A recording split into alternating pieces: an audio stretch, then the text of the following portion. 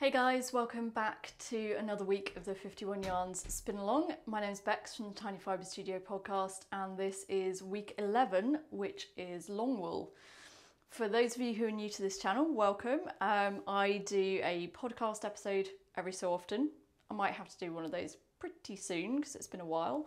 But I also do a spin along episode each week, which is inspired by the 51 Yarns spin along that Ply Magazine are holding, which runs in conjunction with their book. I am not affiliated with Ply Magazine in any way, shape or form. I just find it a really useful resource. And if you enter their spin along with a photo posted on Ravelry, Facebook or Instagram with the relevant hashtags, you stand the chance to win a year's subscription to Ply Magazine. Very, very cool. Anyway, on with this week's episode. This week what I've chosen to spin is this, which is Leicester long wool. And this is part of a batch which was sent to me by members of the UK Spinners group on Ravelry. Thank you very much, guys. A few years ago, I just kind of put the word out and said, hey, I'm new to fibre processing. I've got a drum carder and hand cards and hand combs, and I want to experiment with using them and try out different types of fibre and, you know, see what happens without processing entire fleeces, because that's very, very involved. So, and I didn't have the space for it either. So they sent me batches of different fibres, and I have a fair amount of this Leicester long wool, which is awesome. If I look at an individual lock, it has a nice long staple length. So long wools are considered to be, you know, longer than your hand, which this one just about is. It's very nice and lustrous. It has a good ping. If you don't know about the ping test, you basically hold the lock at either end and you should hear a little pinging if it's a nice sound fleece. If you hear any kind of crackling or if it sounds like the fibre is breaking, it's not such a great sign. So that's what I'm going to be processing today, and I'm going to talk you through how I go about processing it. I've got my hand combs, which I'm going to be using. These are the Valkyrie Extra Fine, I believe. So they are 2 rows of tines, and just in case you're a little bit worried, the cats are actually locked out of their own room right now, which is probably going to confuse them a little bit. But when you're using combs, don't think it's such a great idea to have things you can't control around the place. So if you have small children or pets, I would probably recommend that you do this somewhere that they can't get to. So I've got the base of my Valkyrie combs C-clamped onto this storage unit. I'm then going to slot the comb into position on there. And then I need to start loading up the combs with fibre. I'm going to take a batch of locks, and what I'm looking for in each batch is that I'm dealing with locks that are a similar length. So you may actually want to separate the locks out to start with so that you can see exactly what you're working with, because some lengths will be a lot longer than others. As an example, those two have just come off the same section of the fleece. So you can have pretty significant differences in length.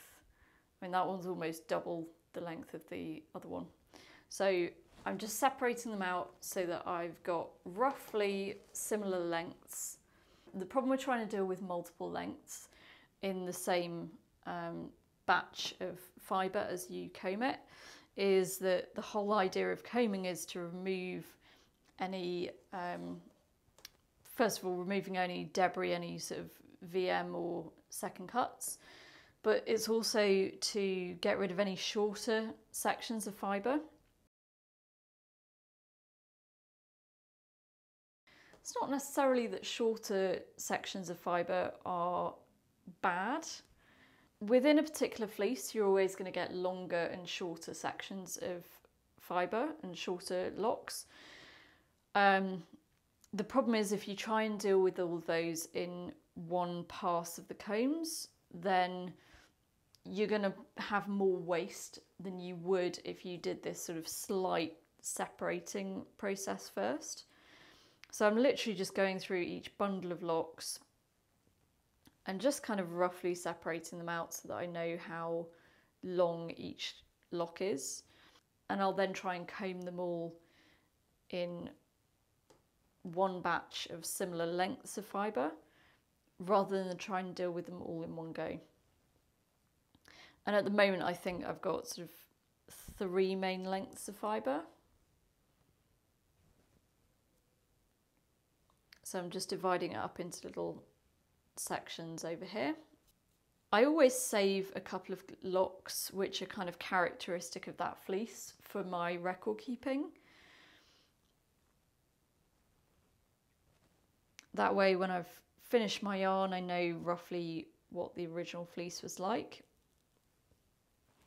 And of course, although it should be fairly obvious which end is the cut end and which end is the tip end, I am just making sure that when I'm arranging these piles that I've got each of the locks with the tips facing towards me. This part of the process takes a little while sometimes, especially if you're dealing with a full fleece, but I think it's absolutely worth doing because you just get so much less waste than you would otherwise. So I've got them separated out into different lengths of lock.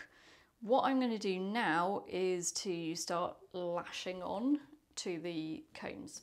Lashing on really just means taking each of the locks and putting them onto the combs. That's all it is. So I'm going to grab, I think, some from this pile here, and I'm just going to start lashing these on. So what I'm trying to do is get just the very end of the cut end in the combs.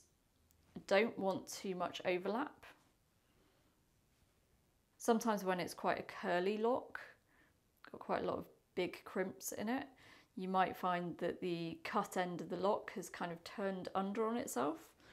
So sometimes it's easier to feel than to see. The reason why it's so important to just catch the butt end or the cut end of the lock is if you catch it in too far, potentially you're losing a lot more fibres than you would if you literally just catch it in like that. Okay, so I've got my comb loaded with some locks which are all pretty much the same length. So now I'm going to do a couple of other steps. Step number 1 is to just give it a little bit of a spritz. I've just got some water and human hair conditioner in here. A little bit of a spritz just allows it to try and keep the static under control a little bit. And then I'm going to take my other comb in my dominant hand and I'm just going to start passing it through the tips of the fleece.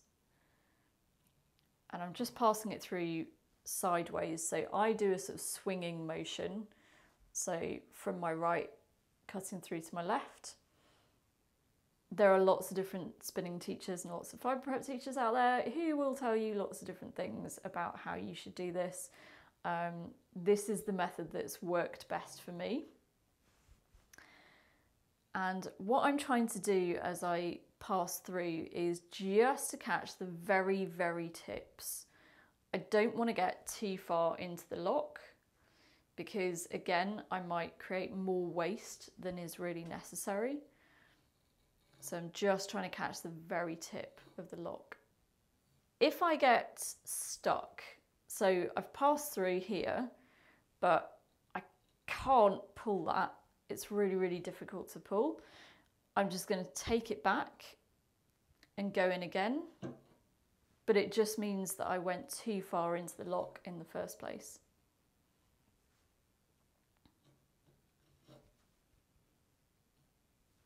This is the first time that I've really combed very, very long wools. I think pretty much everything else that I've done has been medium to short length. So I'm sometimes finding it difficult because all of the locks obviously hang downwards. If your fibres get trapped down here, there's going to be basically no movement. So just every so often, I'll put my hand around the back of the combs and just lift those butt ends up a little bit so that they're not all wedged against the bottom of the combs.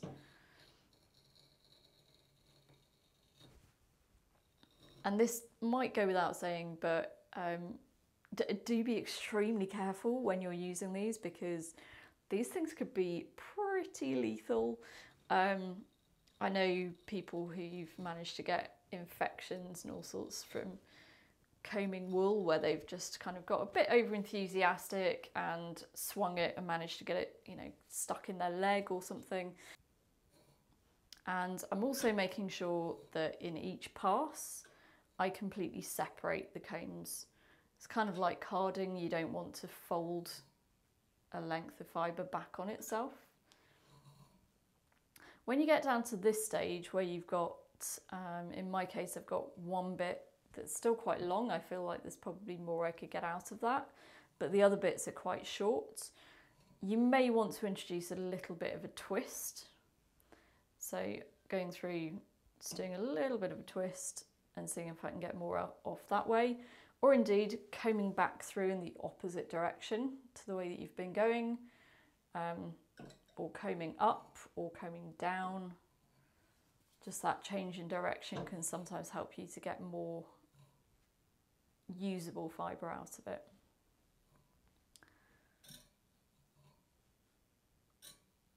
Okay, so I think I'm down to pretty much everything I'm going to get off that.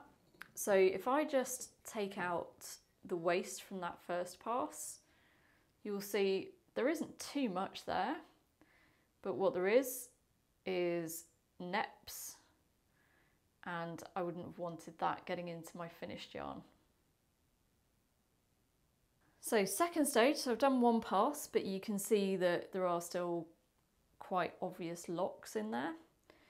So the second pass, again, I'm going to just give it a little bit of a spritz of water and hair conditioner, just tame the static a little bit. So the next pass, I'm basically going to do exactly the opposite. So instead of swiping sideways, I'm now going to swipe down to allow the fibres to catch on to the rear comb. Now this is where I need to be quite careful to make sure that I'm not getting too much of the fibre stuck behind the tines. After as many passes as you think you need to get a nice combed fibre, I'm going to swap this over, and then I'm going to use Diz to pull the fibre off. So the first thing I'm going to do is just take the very end of the locks and just give it a little bit of a twist to make it easier for it to go through my Diz. My Diz is just a little heart-shaped button. The only reason I have it is because it's concave in this middle section, and that really helps to pass the fibre through. So all I'm doing is just pulling on this end, moving the Diz up, pulling again, and I don't want to pull too far because I don't want the staples to separate. So as soon as I feel any kind of thinning happening, that's when I stop, and then I start pulling again. I want to try and get it so that there aren't any thin spots, but it can be very difficult, especially when you get towards this end. You need to start doing shorter sections. Again, I'm just fluffing those fibres up at the back to make sure that I'm getting as much usable fibre as I can out of this.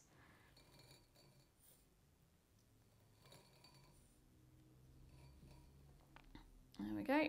And you'll come to a point where it just naturally doesn't want to give you any more fibre. So that is my finished top. I'm going to start from this end, which is the butt end. Just lay it over my hands, wrap it diagonally around. I've just spotted a little nep there that managed to escape through the combs. So I'm going to pull that one out straight away. wrapping it around my hands. And then I'm just going to catch this bit between my fingers and just pull it through, which gives me a little nest of fibres with the end that I'm going to start spinning from sticking out of the nest of fibres. Okay, so I have finished combing my wool and I now have a little stack of these. They're always very pleasing, I find. Safi, give me that skein of yarn, you little bugger. That's the little sample from last week. I need to put that somewhere safe so that Safi can't get to it. Naughty girl. Okay, so I have finished with my combing and I've got a lovely little set of these little bumps of hand-combed top, and I'm now going to spin a little bit of that. So the way that I kind of wind these bits of top around my hand, I always have a little loop sticking out the top. So I just need to pull that loop back through, and then I know that that is the end that I'm starting from. Okay, so because this is a long wool, it's going to require me to have my hands further apart than I normally would. And I'm going to need to experiment a little bit with twist. Most of the long wools people think of as not being good for anything other than, you know, rugs. But that's not necessarily the case. They can be really good for things like lace weight. But you just need to remember that you're dealing with a much, much longer staple length. And so you just need to keep your fingers a lot further apart. So I'm going to try and spin this as roughly a lace weight. So I've got a moderate amount of twist going in at the moment. I'm on the smaller of the two whirls on the medium whirl on the matchless.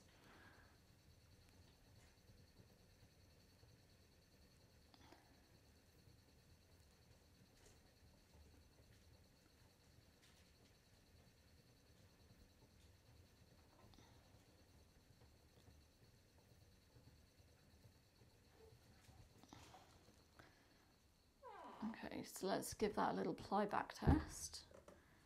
See what happens.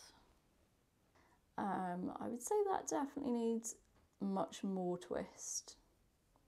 I'm just going to try speeding my feet up because that way I don't have to go about changing whirls. If I was spinning something more than just a sample, then I would absolutely change whirls, but in this instance, if I can get away with just treadling a bit faster, then let's just do that for the sake of sampling.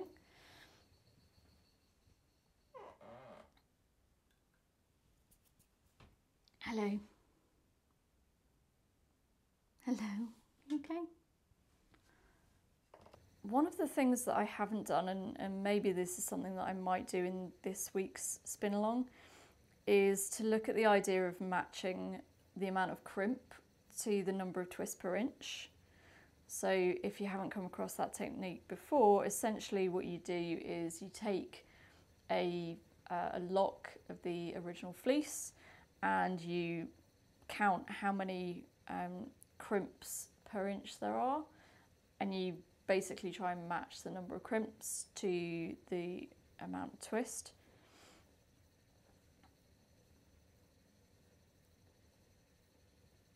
The great thing about combing your fibre is that pretty much all of the VM falls out in a way that doesn't always happen when you're carding, or certainly drum carding your fibre. In combing, pretty much everything drops out, but there's just the occasional little bit that I come across and I'm like, oh, let's get that out straight away. And unlike the semi-week last week, I am trying to make sure that I compress and pinch out any of the air. There are lots of other ways that you can spin long wool. Some people might use core spinning, which is actually coming up in a week or two's time. You've got core spun on the list for 51 yarns. Other people might use tail spinning, which we did earlier in the spin-along. Other people might card the fibre, and you can still card it even though it's quite long fibres. Some people will suggest maybe trying putting the locks on the carder sideways instead of kind of straight on like you would with a shorter staple. Other people will actually cut the fibre to put it through a carder. I feel like cutting it is a little bit on the controversial side. Some people would get rather funny about the idea of cutting the fibre up. It's kind of amazing me that even though I'm keeping my fingers really tightly clamped on the fibre, it still feels like twist is getting in between my fingers. It does kind of pass the twist along really quite easily. So I think my project for this week might be to try and see if I can sample with various different amounts of twist and then knit samples with those, some lace samples maybe. I'm kind of intrigued to see what the optimal amount of twist is. I also think that probably next time I diz, I will use a smaller hole in my button, or even make a new hole in the button that's smaller, because this has produced quite a thick top and I'm sometimes finding it a little bit more difficult to work my way back across to keep it even. Incidentally, the wool combs that I use are the Valkyrie Extra Fine, and I chose those from the variety of different Valkyrie combs that they do because there is a really helpful post somewhere online, and I will try and find it and link to it in the description, where it specifies all the different types of fibres that you might want to hand comb, and it will tell you what the performance of each of the combs is like with that particular fibre. I went for the one that kind of covered most of the types of fibre that I thought I would possibly want to comb. And for everything that I've done so far with them, I've been really happy. Actually, I've never come across anything that I've thought, actually that was kind of disappointing.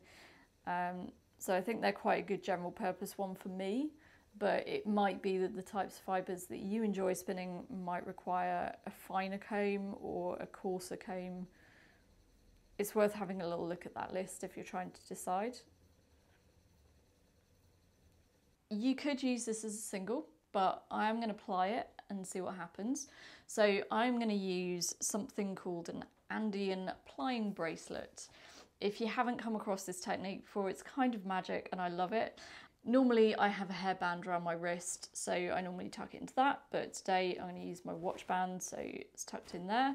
So I'm going up around my middle finger and back down, and then around the back of my hand, so over the top of my thumb, and then around my middle finger the opposite way.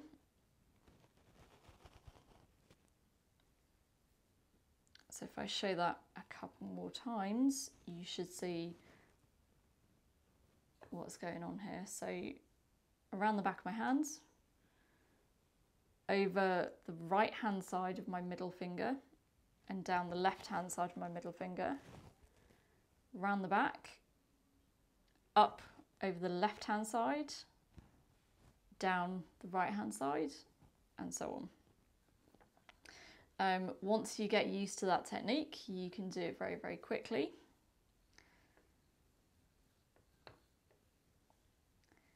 One thing I will say though is if you are going to use this technique, just make sure that you have taken whatever comfort breaks you need to take before you start.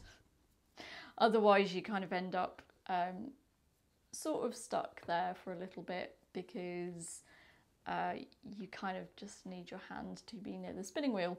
You could, if the worst comes to the worst, you can sort of slide the yarn off onto like a cobble roll or something. That would work. So just be a little bit careful about that. Also be a little bit careful about not cutting off your circulation. So every so often you might just want to take everything off your middle finger and just slide it down over your wrist, and then you can just start the process again. So up the left hand side of your middle finger, down the right hand side, round the back, over the right hand side, down the left hand side. And just keep doing that, and you will have a nice little anti-implying bracelet. Whenever I'm doing an anti-implying bracelet, it always leads me to think, you know, somebody out there was the first person to ever do that, and I don't know who they were. That information is lost in the mist of time, but they were a genius, and it's a brilliant technique. One thing I will say though is just be a little bit careful about your estimate of how much is actually on the bobbin, because I have ended up before now with anti-implying bracelets that literally go all the way up my arm. You know, I'm like up to here with anti-implying bracelets, and then you are kind of stuck for quite some time. And now I take the one end that I tucked into my watch band. I can take that out. And then I've got my two ends of yarn to ply from. Sometimes the first little bit can be a bit tricky to kind of get into the rhythm with the plying bracelet, but you'll soon find that it comes really naturally.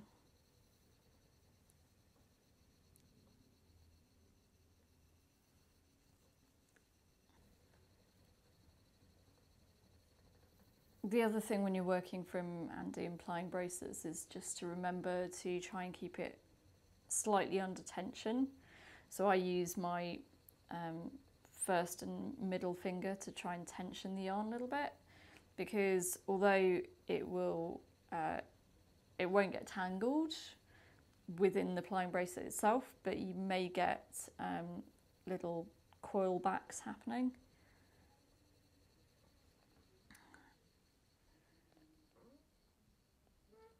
And there we go. I have just finished my first sample for this week's spin along. Like I say, I will probably try to sample those hand comb tops at varying levels of twist, just to see if I can find what I think is the optimal amount of twist for it. It'll be interesting to see and experiment and sample and knit up some samples as well. I may not get all of that done this week because I'm also really trying to finish the doodler before Isolde's mystery knit along comes along, so I'm full steam ahead on that at the moment. But I will see you again next week for Core Spun. In between now and the next episode, you can find me on Instagram as Tiny Fibre Studio, and on Ravelry I'm Ibex. Hope you enjoyed your spin along, and I will see you again next week.